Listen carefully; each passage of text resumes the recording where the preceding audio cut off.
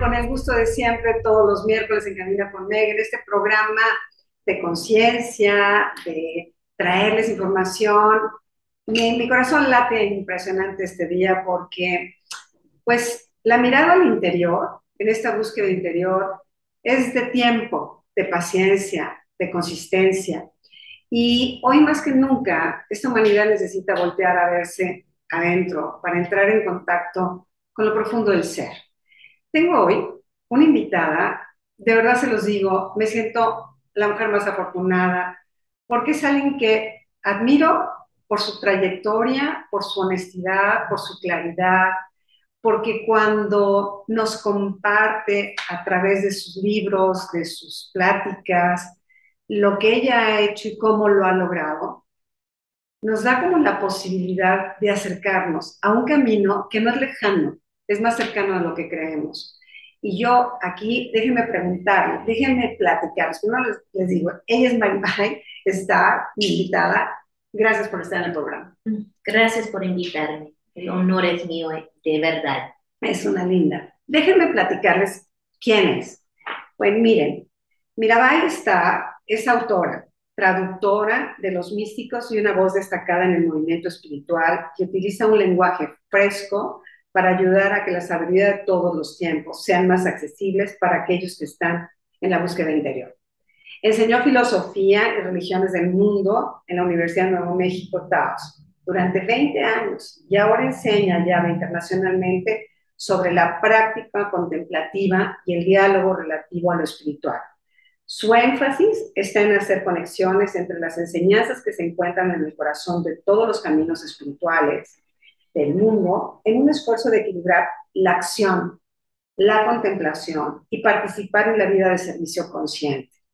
Ha recibido elogios de la crítica por sus nuevas revolucionarias traducciones de La noche oscura del alma, del místico español del siglo XVI, San Juan de la Cruz, y El camino interior, y el libro de la vida de Santa Teresa de Ávila, y las revelaciones de Juliana Narch. Su último libro del que quiero platicar con ella, Misericordia Salvaje, la sabiduría de las místicas, fue nombrado uno de los mejores libros del 2019 que recientemente presentó en México.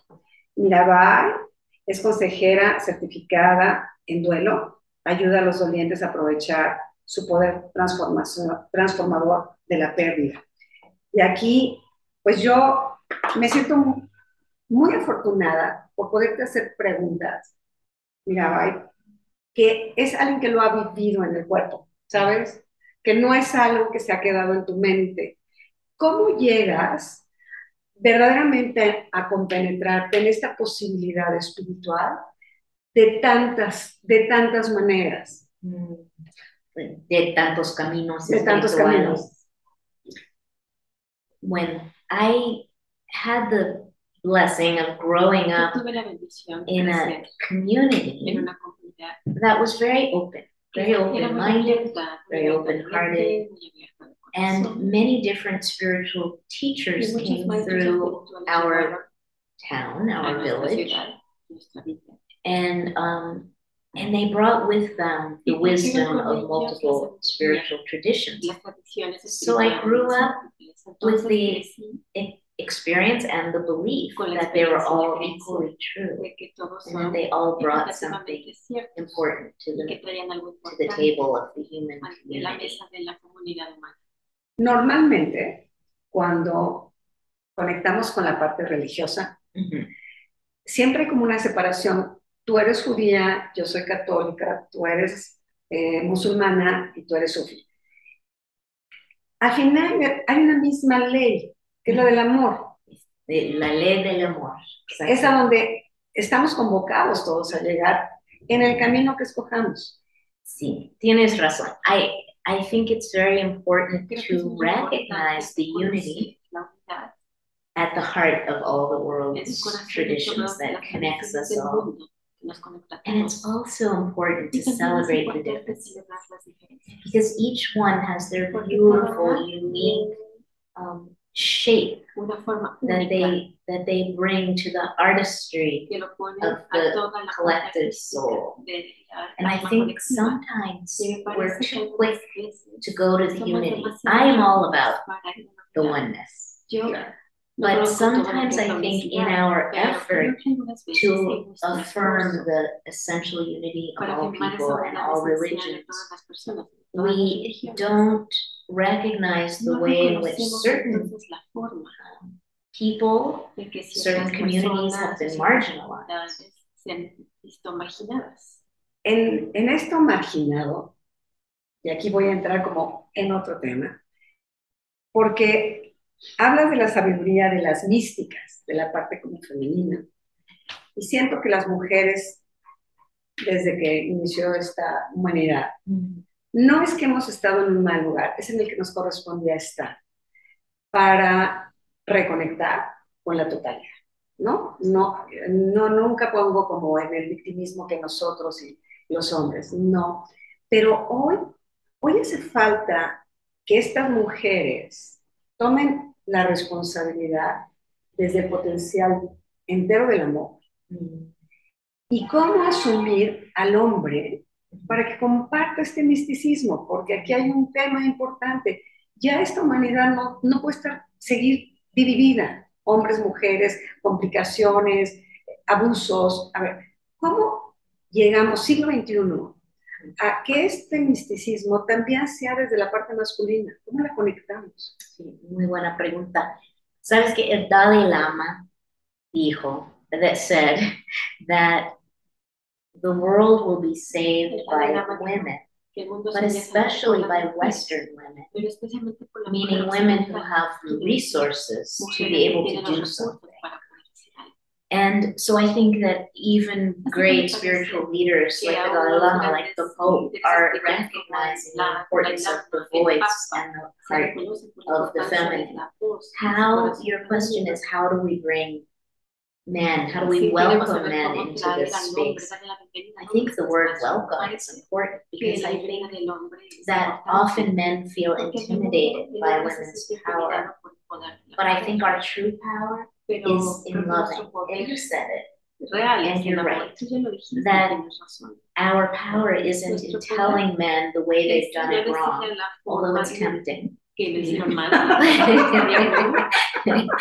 But more in inviting them into the heart space where they know, where they feel like we feel truth in our bodies.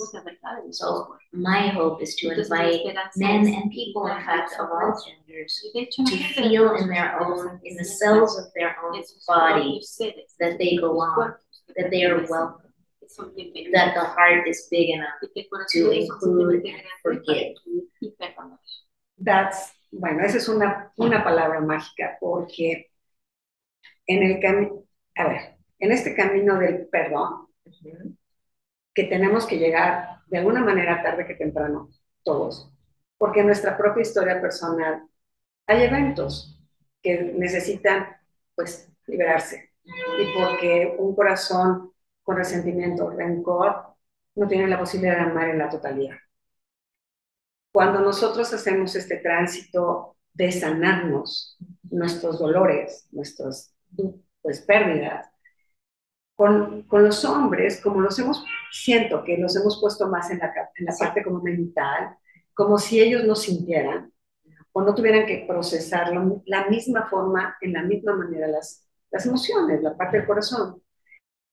¿Cómo, cómo hacemos? Porque yo veo mi mundo en el que yo camino todos los días dando clases y haciendo cosas, que hay 40 mujeres y 2 hombres. Sí. Y de verdad, en las mías también. o sea, yo lo que quiero es incluirlos, pero no se incluyen. ¿Cómo tenemos que darles esa bienvenida a ese corazón que yo sé que está sediento? ¿Cómo le hacemos? ¿Cómo se hace? Pues, maybe we need to not worry about it anymore. I've been concerned about diversity in my classes and workshops. Por ejemplo, the racial diversity and age diversity. So many people who come to work with me are white women in their 50s. And I've been wanting to make a welcoming space for more diversity. And it is happening, poco a poco. But I've begun to realize that maybe if we're speaking to each other, that's okay, because it will ripple out and eventually shift the way that society looks at things. Por ejemplo, como dijiste, loss and grief. So men are conditioned to solve problems, right? And to look at the world as an object. And if it's out of joint or out of whack, no sé cómo se traduce, then if the world seems to be not working well, they want to figure it out and repair it as if it were a car engine or something. And what we are trying to model as women or people of all genders who live the feminine values, feminine attributes, is instead of looking at the world as an object that's either broken or fixed, or fixable, look at the pain of the world with great tenderness. Allow our hearts to feel the pain and gather the wounded into our arms. And how do we show men how to do that? By continuing to love and not try to compete with them, to outthink them. I mean, I'm an educated woman. I've had a lot of education, and I never wanted to compete with men in the academic arena, for instance, because I had no interest in winning that game. The only task that I've ever been interested in is opening my heart, especially in the middle of difficulties. Sí, aquí mi pregunta, porque explícanos qué quiere decir misericordia. Porque este libro maravilloso se llama Misericordia Salvaje. Eso tiene un contenido espectacular, pero la palabra misericordia me parece que tenemos muy lejos como la definición de la palabra. Y si yo no entiendo de qué me habla esa palabra, me pierdo pasos para llegar. Sí, la segunda palabra salvaje es más importante. Claro. Y es necesario. Salvaje. I think that the way of the feminine is the way of paradise. We have the capacity, and when I say we, again, I don't just mean women, but all human beings, especially when we're in touch with our feminine soul, have the capacity to hold seemingly contradictory realities or truths. And for me, the way of the feminine is not only the way of paradox, but this exact paradox. We are The feminine is the way of loving kindness, of forgiveness, of tenderness, of building community and hospitality. But it's also the way of fierce truth-telling, of wild creativity. The feminine has the capacity to abide in a space that is ambiguous, that is mysterious, that is dark. We don't have to have it all figured out. We welcome not knowing as a sacred reality. Y salvaje porque tiene que ser uno valiente. Sí, es muy valiente, ¿no? Para entrar en esos espacios que no sabes, pero intuitivamente sientes que sí. Que yo creo que lo que tenemos como una referencia en relación con lo masculino, que nosotros vamos como así, sí, me late, uy, sí. El hombre, a ver, explícame, ¿dónde lo comprobaste? ¿Quién es? ¿Cómo lo ha dicho? No saca credenciales. A nosotros no nos hace falta nada de eso. Aquí mi corazón dice, quiero y voy. It's daring, we're daring. Es atreverse. Nosotros nos atrevemos.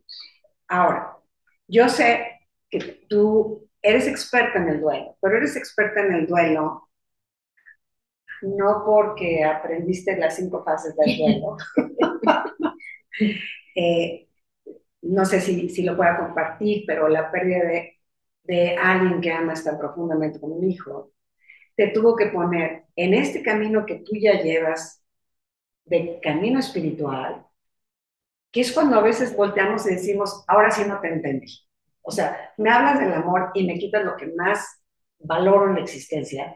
Explícame cómo surfear una pérdida para cualquiera en el término de la pérdida de cualquier persona, de cualquier forma, porque no es la única. Sí, la muerte no es la única. ¿Cómo lo lograste? ¿Qué pasos recorriste? ¿Con qué te encontraste en este trayecto? Bueno, I know that many of you listening have also had great losses, including the loss of a child.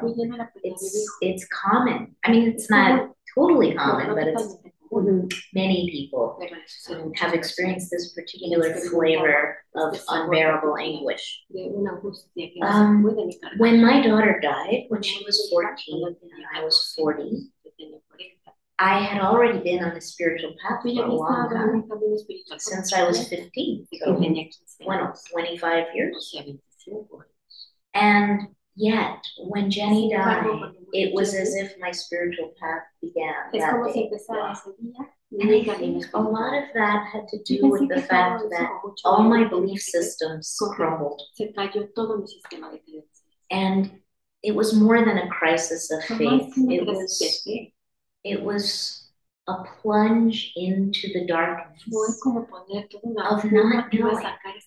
And I had just finished translating Noche Oscura del Alma por San Juan de la Cruz. Like that same day, el mismo día that my book came out was the day Jenny died in an accident.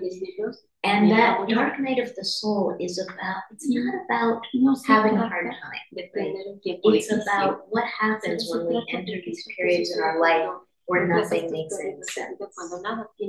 And that could be because of external circumstances like a great loss.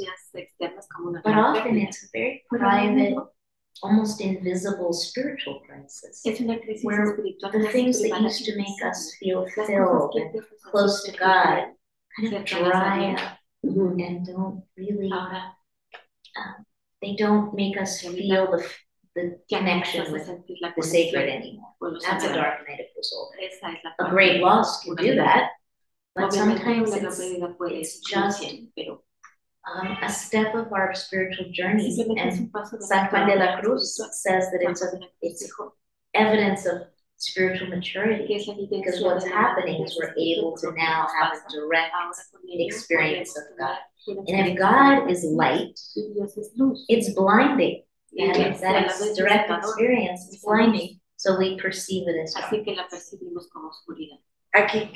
Aquí voy a otra.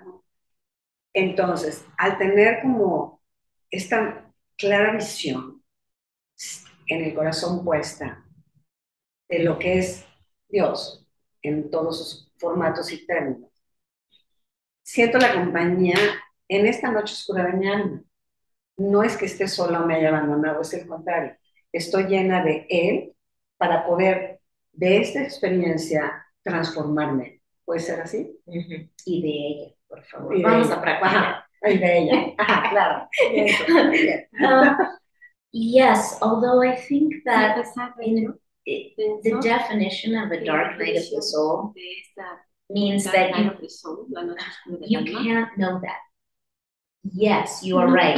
When we're going through this deep darkness, it's because the layers of protection have been stripped away, and we're spiritually naked.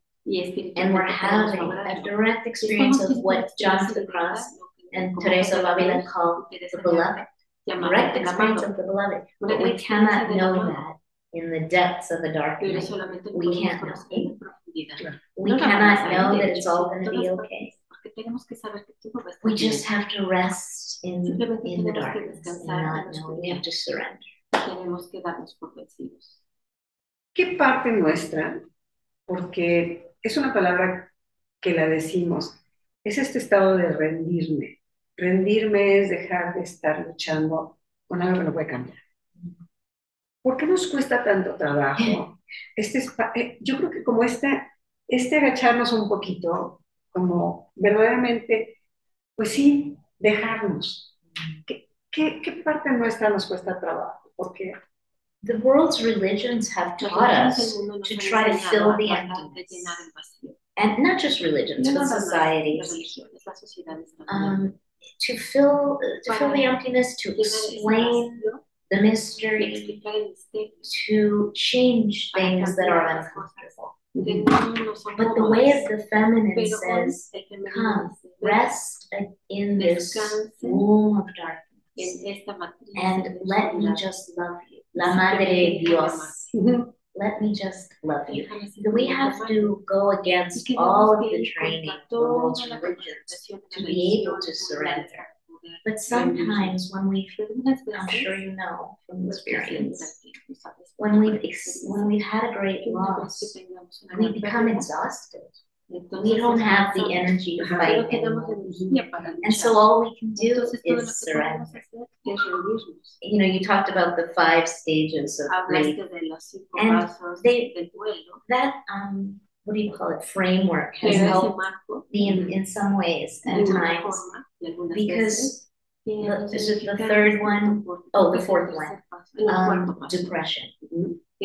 So the 5 stages, according to Dr. Elizabeth Kubler-Ross, are denial, anger, right? Bargaining, depression, and acceptance. In depression, it's a bad word because it doesn't describe what's happening in the grief, on the grief journey. But the way I see it is we finally give up trying to figure it out. Bargaining is trying to tell ourselves the story over and over and make it come out different.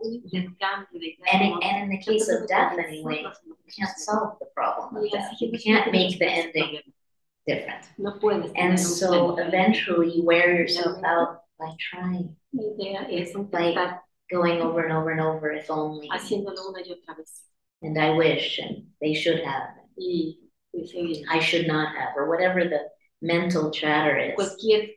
And so that's where the depression stage is spiritual, deeply spiritual. It's the dark night of the soul. It's when we at last let ourselves down into the arms of unknowing and rest, because we have no choice.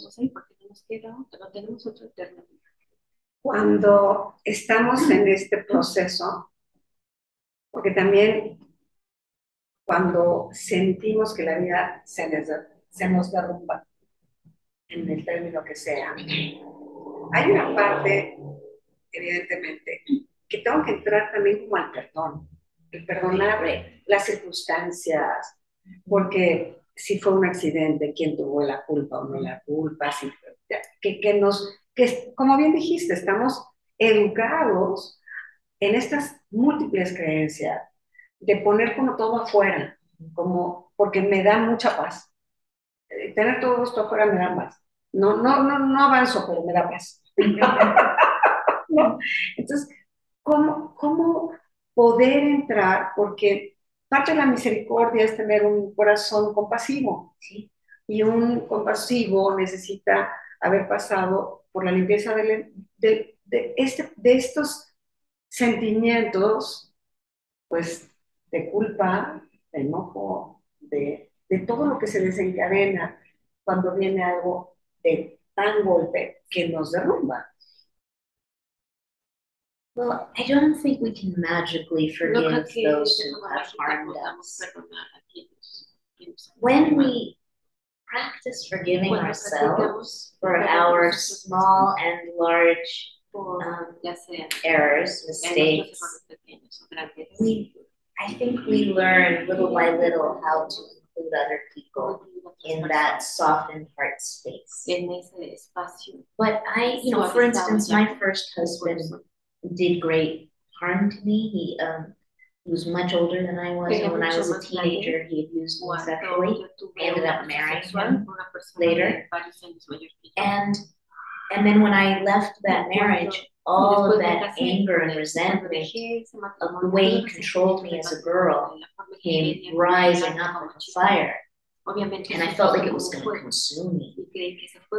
And I had this strange moment. I remember it well. I was folding laundry, my children's clothes on the bed. And I was feeling just this wave of resentment that he took my youth completely and stolen it from me. And I wasn't going to be able to. I felt like he'd stolen what was most important, and I couldn't get it. And all of a sudden, I had this thought, feeling, wisdom from the universe, quién sabe, that Mirabai, this is just a life. This is one woman's life. You're having a human experience. And it included this abusive man, and it includes these difficult children. My daughters were very difficult. And it includes wonderful friends and an interesting mother and all the things, good and bad. And so just welcome yourself to this incarnation that you're having and accept it. It's not that special. I felt like I was released from the curse of specialness. And being a victim is a very special role. But I felt so much better. And then it never came back, that feeling of that fire of resentment. And when he died a few years ago, I felt nothing. And that was a relief. La energía que desperdiciamos de vida, anclados en una historia del pasado, no nos permite ver de lo que nos estamos perdiendo. O sea, realmente estamos perdiendo minutos, horas preciosas de avance en el trayecto espiritual. Porque a mí sí me gustaría que la gente que nos esté escuchando entienda que el camino espiritual no es allá lejísimos. Es así en una charla, esa es una mirada, es en una comida compartida. Un momento espiritual y sagrado lo hacemos por cómo nos comportamos en un evento, con una mirada clara, con una como estoy aquí contigo y estoy absolutamente contigo, ¿no? Eso es espiritual, porque pareciera que tenemos que ir por los surcos larguísimos de los estudios. No. Or transcend this world because it's an illusion. Why is it that women know this? That the ordinary everyday life is holy and sacred. It's the very ground that God rises from in these moments. That's what we can teach men. Siento que en este nuevo tiempo, que está más abierto todo, el contacto es más rápido, que podemos, sacar información en cualquier segundo. También tenemos el potencial de parar un poquito para hacer reflexión. Que eso es lo que las generaciones que vienen abajo de nosotros no se dan el espacio de parar. Y a mí me encanta lo que tú manejas muy bien, la contemplación. Un estado de contemplación te permite estar aquí, en la contemplación de lo que sucede, sin agobio, ¿o no? Sin agobio. I want to feel language. Sin anguish. Sí, sí. Yeah, it's like, for me, a Sabbath practice is very important. Para mí la práctica es I do have Jewish roots, although my parents were completely non-religious. But I have, as an adult, as a young adult actually, I started incorporating some of the practices and wisdom of Judaism into my life. And the Sabbath, Shabbat, in Hebrew, is one of the most important practices that I have taken on, because by taking one day of rest a week, I light the candles on Friday when the sun goes down, and Shabbat lasts until the sun goes down on Saturday. I disconnect from all my electronic devices, from my to-do list, the list that tells me all the things that boss me around all the time. And I allow myself to just be. And the idea, the wisdom of this practice is just like a meditation practice, that when you re-enter the world, you enter with, like you said, a kind of ability to see things, to breathe, to not be in such a hurry to fix and control it all.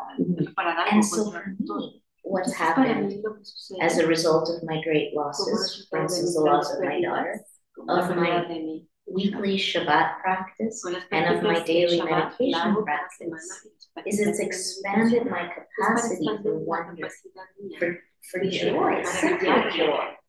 I feel like a child a lot of the time. I walk down the streets of Ciudad de Mexico and I'm in awe of everything.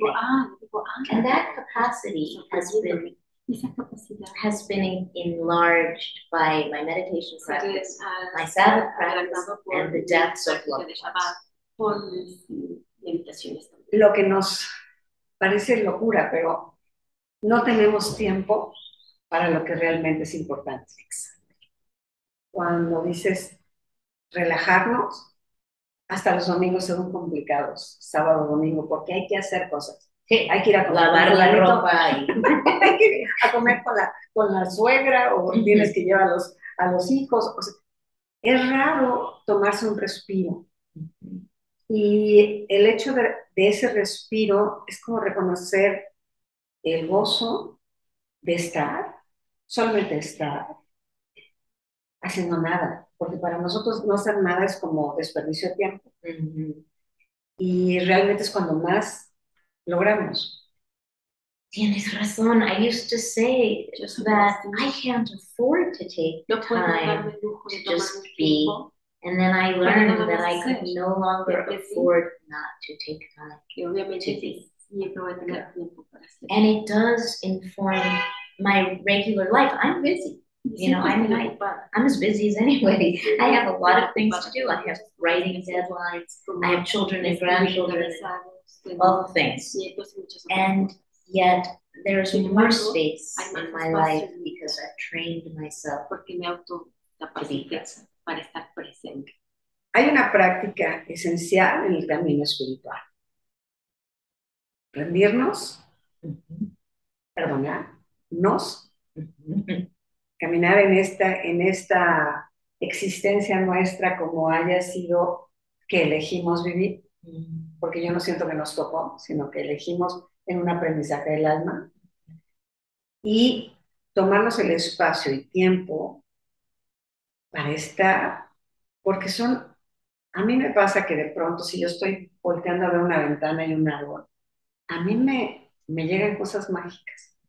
O sea, es como cuando desenchufas todo y puedes sentir el aire, la energía, como hay algo que sucede más profundo que por la prisa, y más nosotros viviendo en grandes ciudades, porque tú todavía estás cerca de la montaña, puedes descansarte y caminar, delicioso. Acá pues necesitamos irnos a un parque, ¿no? Si no tienes un jardincito.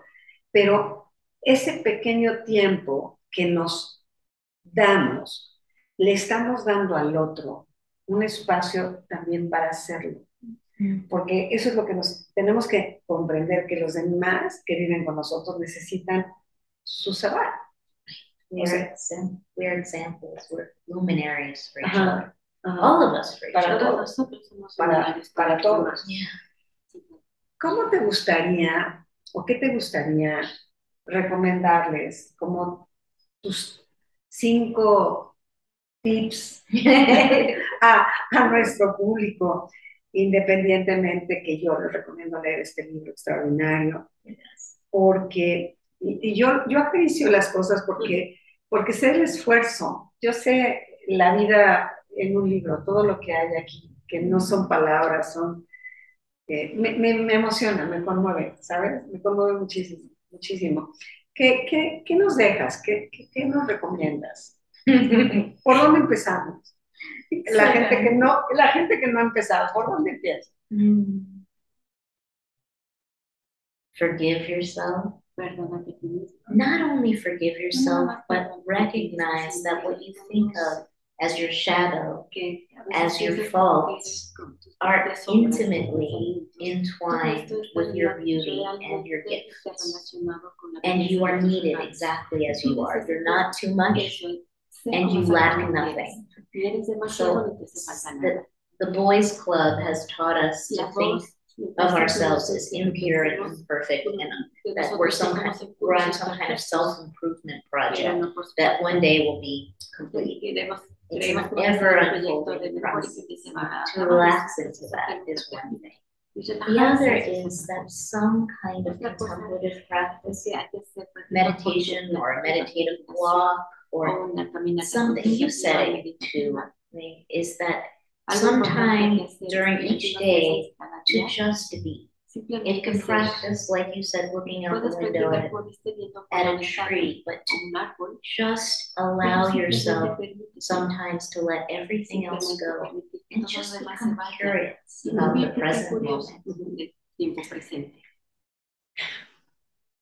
Cuando tenemos la fortuna, yo digo que como no es fortuna, nos generamos en nuestra vida contactar, porque coincidir es como un regalo en la vida, ¿no? Que nunca es casual.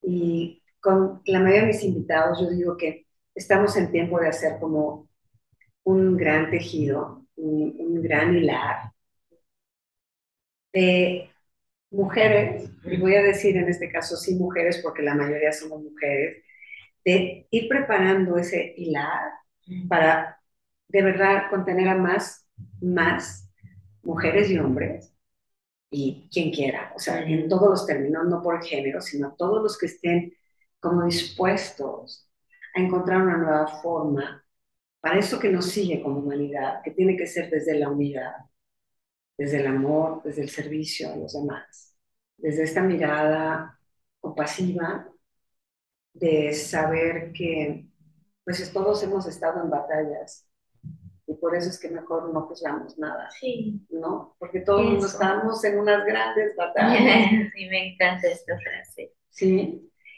pues yo te quiero dar las gracias infinitas por tu tiempo, porque sé que tienes así, los tiempos te los traen correteados aquí, pero mil gracias por el tiempo, por darme el espacio. This is what matters. These moments. Yo, para mí también, no me importa todo lo demás, ya cuando estoy aquí digo, ya, ya, make my day. Pues así quiero concluir este programa dándote las gracias. Muchas gracias por por esta traductora extraordinaria, sí, que pues nos ayuda, porque las dos nos entendemos, pero de ahí a traducirlo con claridad estaba más complicado. Yo elijo que este programa llene tu corazón, como siempre, de preguntas, pero también de un calorcito. Una, para que sientas que somos muchos que estamos de verdad trabajando en esta forma de vivir, que es desde el amor y desde la suavidad, desde la bondad y desde el gozo. Pásala muy bien. brilla siempre. Nos vemos la próxima semana.